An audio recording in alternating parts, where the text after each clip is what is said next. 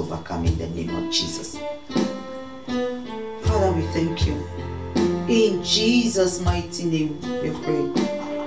Father, Lord, I pray for everyone here, that even as we have listened to this word, Lord, give us the grace that as we go back home, we will spend time in that word again in the name of Jesus. And even concerning the messages that have been preached from this altar, Father, give us the grace to create time, Lord, to go back to those messages after this service and go through them again.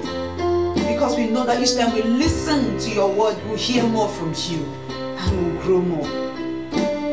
Father, help us to be so equipped by your word and be ready for each level of our lives, and that we may grow and be able to teach others and be able to help others in the name of Jesus.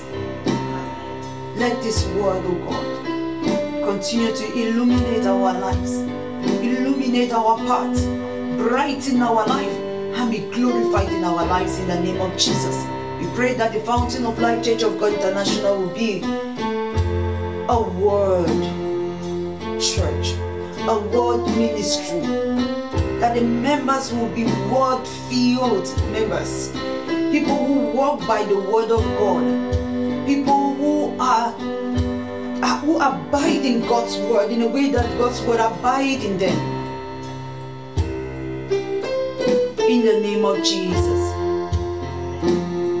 Help us, Lord, to grow in your word, in the knowledge of your word, in the revelation of your word.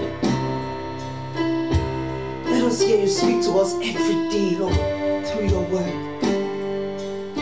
Make your word to always come alive to us, to be real to us, Lord. Guide us by your word.